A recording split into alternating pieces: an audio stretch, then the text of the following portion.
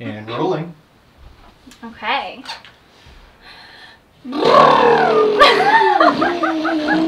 Alright, hey guys, what's up? I wanted to do a little sit down Q&A with you guys, give you some updates, and let you guys in on some things. So I made a list of questions that you guys have been asking me over the past couple months, and yeah, I'm just gonna answer them. So here we go.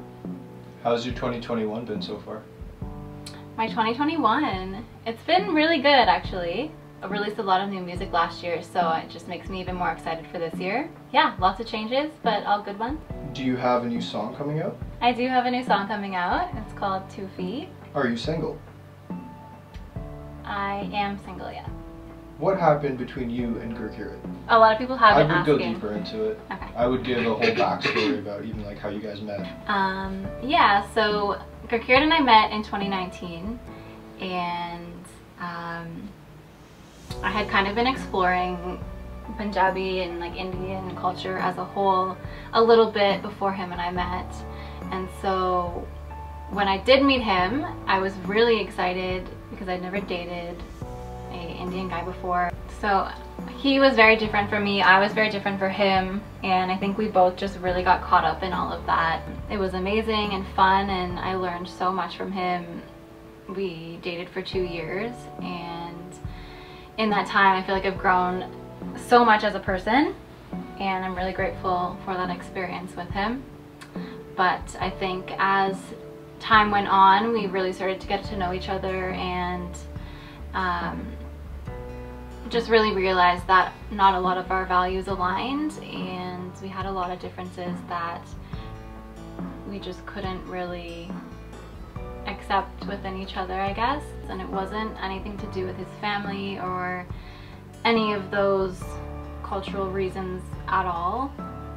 That was a discussion we had, and his parents weren't as accepting at first, but I did speak to them and met them virtually, and they were very nice.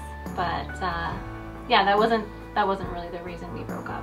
Well, the question is what happened between you and him? Yeah.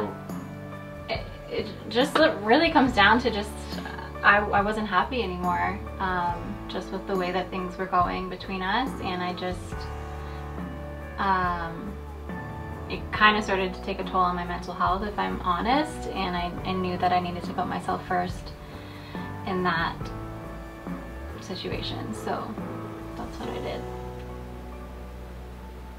what's the best lesson you took away from your relationship?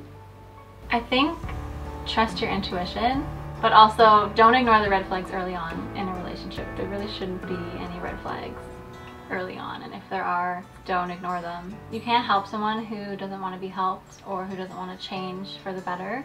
This is not your job to try to change someone, and if you find yourself trying to do that too often, it's probably not a good thing. So also, I feel like I kind of lost myself a little bit in that relationship, so don't lose yourself trying to change someone else and trying to make someone else better for you.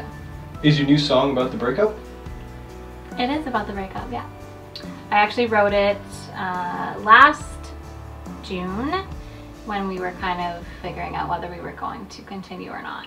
So it's been a bit, but it's coming out. Would you ever date another Indian guy? I think so. Yeah, I think so.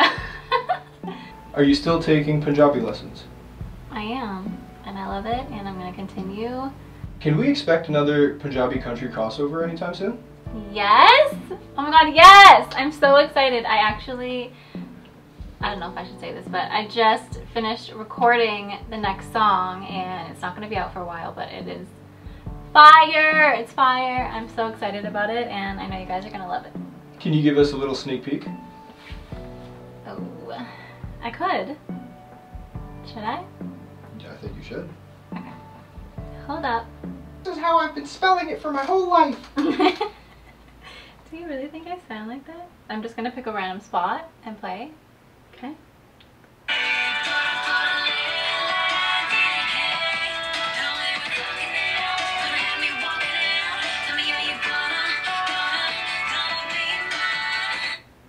I don't want to go with the title. What do you think about people accusing you of profiting off of another culture? I think music is meant to be shared, and if we didn't have crossovers and artists experimenting with different sounds, I don't think we would have a lot of the music that we have today or that exists today. And yeah, music is art, so any kind of art that you want to create or are interested in, I feel like is fair game. And yeah, as long as you're doing it respectfully, go for it. What's your biggest accomplishment to date? My biggest accomplishment, I feel like I'm doing a lot of things that I've always dreamed of doing, which makes me really happy. But last year during a pandemic, I released Accent, which if I go back to me being as a child, looking up to me now would be like, where the hell did that come from? So yeah, that's really cool. And singing in a different language is really difficult, so I feel like Accent is probably my biggest accomplishment so far, in my opinion. And it's just done so well too, which is really great. So what are you most excited about this year? I'm excited for, I was excited for performing, but I don't think that's gonna happen in Canada. I'm really excited to be just releasing new music again all year and filming some really cool music videos, and I'm excited for summer. I love summer. Yeah, I'm really excited for the new Punjabi country song. But before that, I'm releasing 2 Feet on May 14th. So that one's coming out, and we just filmed the music video for it, and it is insane. I'm really excited for that one. So something different, something sad, and I love sad, so. You mentioned your new song 2 Feet. What's your favorite lyric in it? 2 Feet's such a good song. I love every lyric in that song, but I don't have one more fight left in this heart you broke of mine. I'm pretty tired of you showing up when you feel like, because that one really just sets it all. I think that answered all of your questions, and thank you so much for watching. 2 Feet will be out on May 14th, so make sure you go listen to it. It's some tea, so if you still have more questions about the breakup, just listen to the song. I'll see you guys soon. Bye guys.